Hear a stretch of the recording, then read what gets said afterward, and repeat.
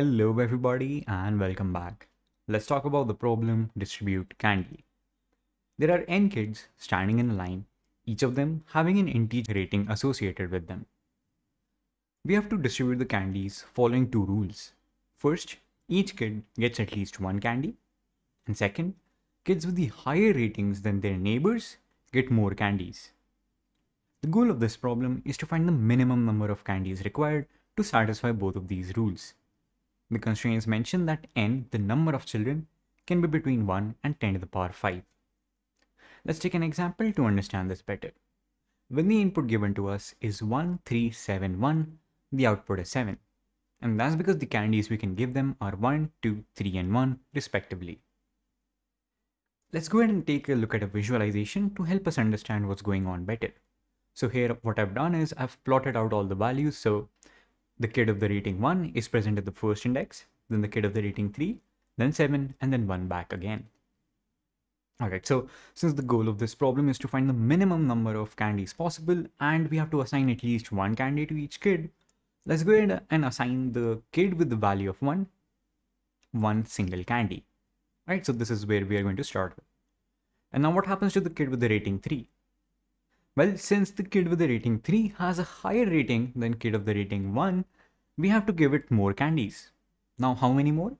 Well, we can give it 3 candies or 5 or 10 or 100 or 1000. The goal of this problem is to minimize the number of candies we can give. So what we'll do instead is we'll just ensure that, you know what? This kid is going to get 2 candies, which is greater than 1. Alright, so this still satisfies the condition mentioned in the question. Alright, so now we move on to the kid with the rating of 7. The kid with the rating of 7 looks at the kid with the rating of 3 on the left hand side and on 1 on the right hand side and realizes that, wait a second, I'm greater than both of them. Now it looks at the kid with the rating 3 and says that, you know what, since I'm greater, since I have a higher rating than my neighbor, I should get one more candy than the neighbor. So we'll assign it the value 3. And now what about the kid with the rating 1 at the present at the very last?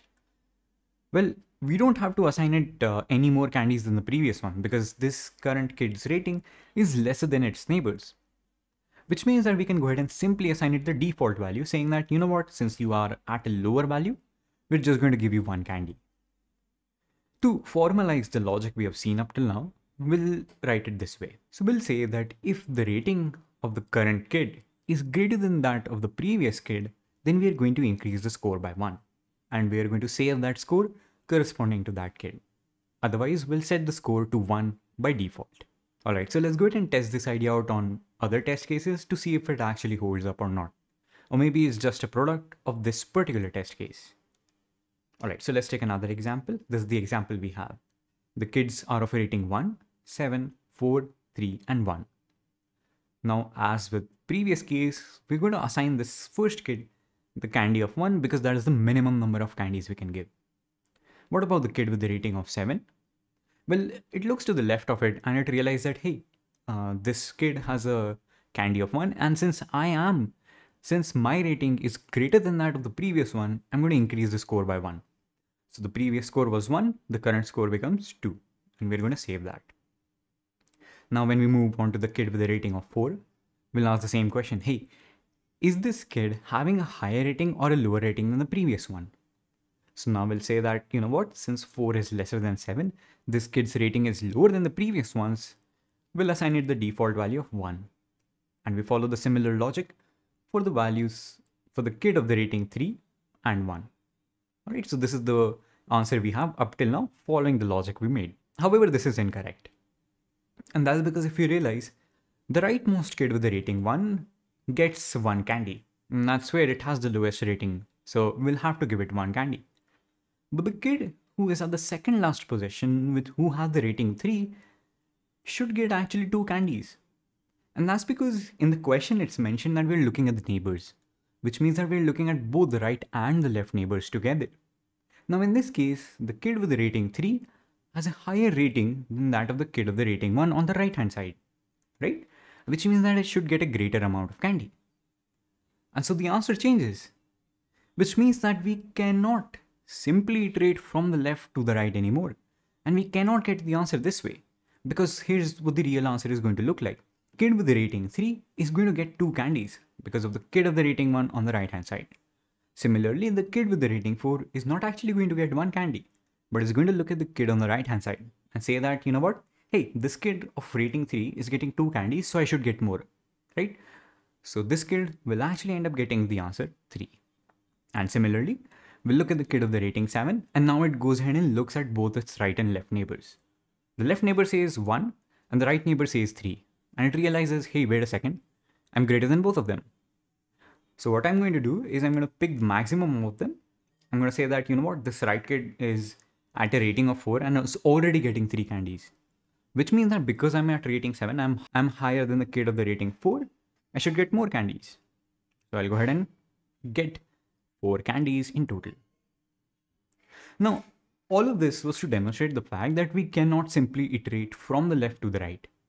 And as we saw in this case, the change is sort of propagated from this one kid on the right hand side, and the change is propagated from the right to the left. Make sense? This means that we cannot simply iterate from the left to the right, and we can't do the same for the right to the left case either. Because if we just iterate from the right to the left, we will just have inverted the problem. Which means that iterating in either of these directions is not going to be helpful for us. We need a way out of this situation. We need a better way to assign candies to kids.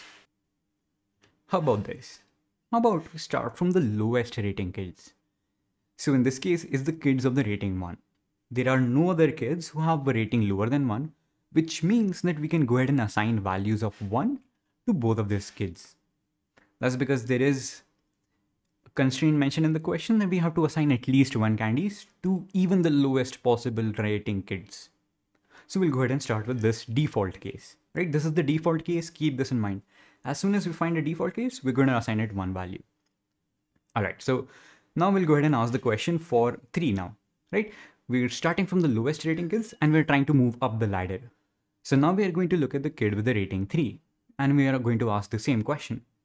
Look at the right and look at the left, right?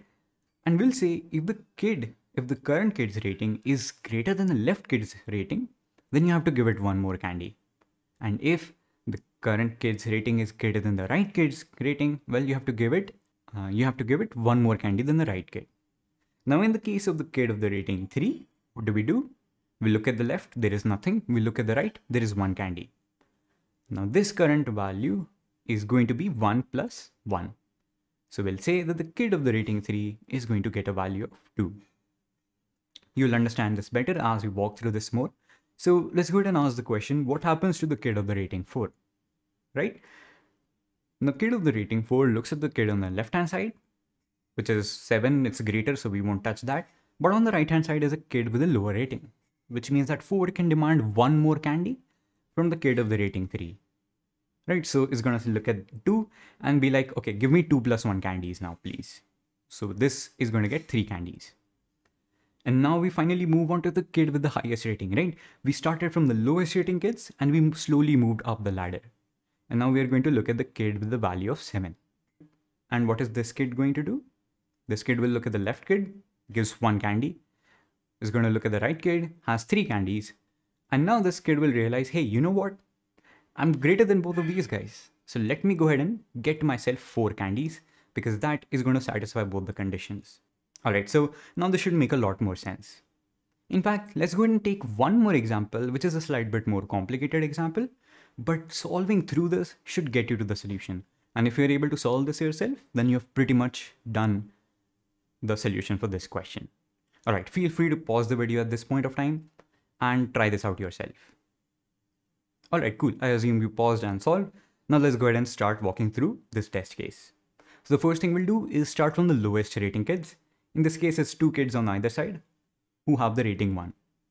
So we'll go ahead and assign them 1 value each, right? We're going to go and give them 1 candy because that is the minimum possible candy we can give, right? These are bad kids. So we'll just give them 1 candy and tell them to be happy with it. Now we'll move up the ladder. We'll say, okay, what about the kid of the rating 2? We look at the left, we look at the right. Now the left kid has a candy of 1. This guy is higher than that, so it needs more candies. So we'll go ahead and give it the candy 2. Now we'll go ahead and look at the kids of the rating 3. What do we do again?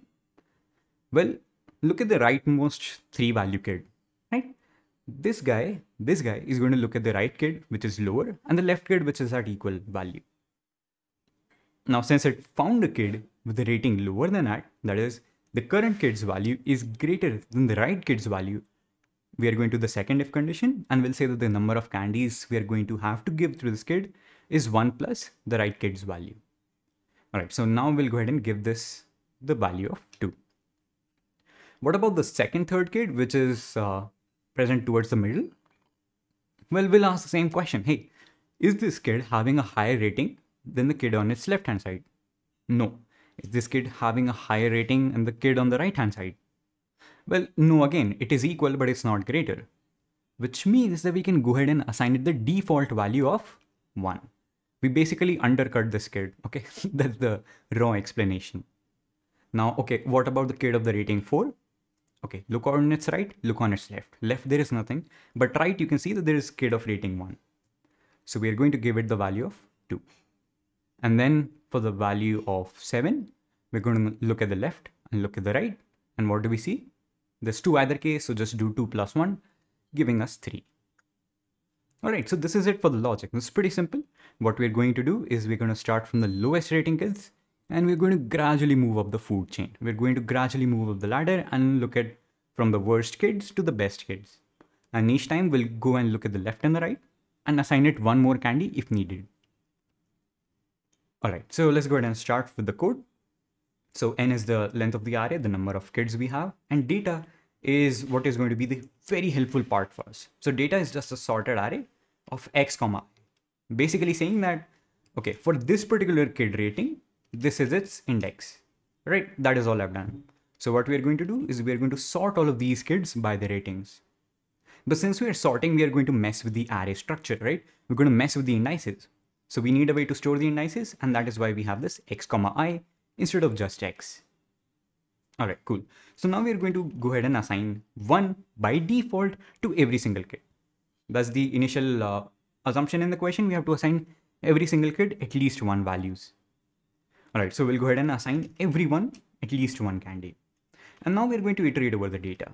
We'll say that for every single x comma I, that is now x is not really important for us, but we'll say that for every single I, for every single index that you get, we'll go ahead and ask 2 questions. Hey, if I greater than 0, basically saying that if there is a kid on the left hand side of this particular kid and this current kid's value is greater than the left kid's value, well, if that is the case, then go ahead and do candies of I minus 1 plus 1, right? If there is a kid to the left of you who is a valid kid, then go ahead and take its value and increase it by 1 only if the current kid's rating is greater than the left ones.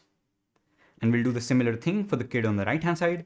And this is just a simple sanity check just to ensure that, you know, the element I plus 1 actually exists in the array or not. Pretty simple. And towards the end, what we can do is we can simply return the sum of all the candies, right? As you saw, the yellow elements are all the candies for every single person, for every single kid. And so we'll just sum them all up together to get the final value.